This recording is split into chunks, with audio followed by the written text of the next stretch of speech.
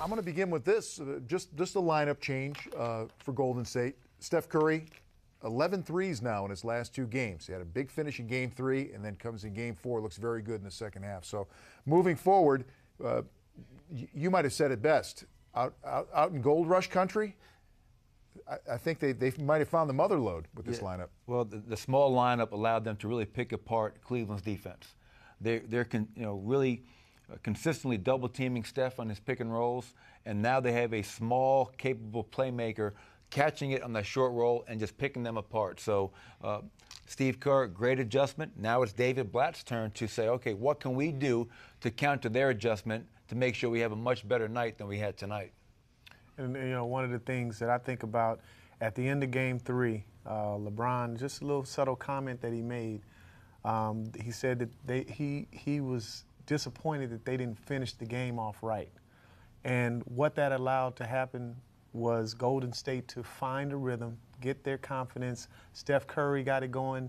They were able to overcome a large deficit, make the game winnable, and now they carried that over into Game 4 and now evened up the series. And so now, now they're kind of in a hole, having given up a home court advantage, giving it back to Golden State.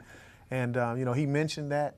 And that's why when you have a team down, you want to keep them down. You don't want to give them any glimmer of hope. All right, Mike, as you make your comment, we want to show a graphic of Andre Iguodala, first start of the season, and what he came up with tonight. We have regular season playoffs, and then in this game, he had 9 in the first quarter. He gave them a tremendous spark, and Golden State was on their way. So what do you got for this or Game 5? Well, Michael mentioned earlier that he's been their most consistent player thus far throughout the playoffs, and he certainly accepted the challenge of being on LeBron a good portion of the game defensively, but in the offensive end of the court, what a great contribution from him tonight. Just what they needed. Lee coming in, making passes to open people, and then him being the open guy many times, knocking down key shots. But one thing we need to remember, we've been talking about LeBron and his Herculean effort up to this point, and that maybe it's all starting to get to him.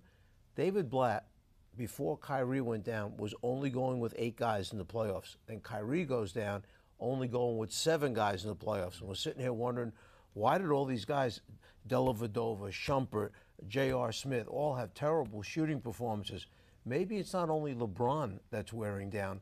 Maybe it's the Cavalier team is wearing down, trying to play without Love, without Kyrie, and try to beat Golden State. That is a great point. 103-82, Golden State Warriors even up the series at 2 games apiece, and that means that the film room will be back in action following Game 5, and that will be Monday here on NBA TV.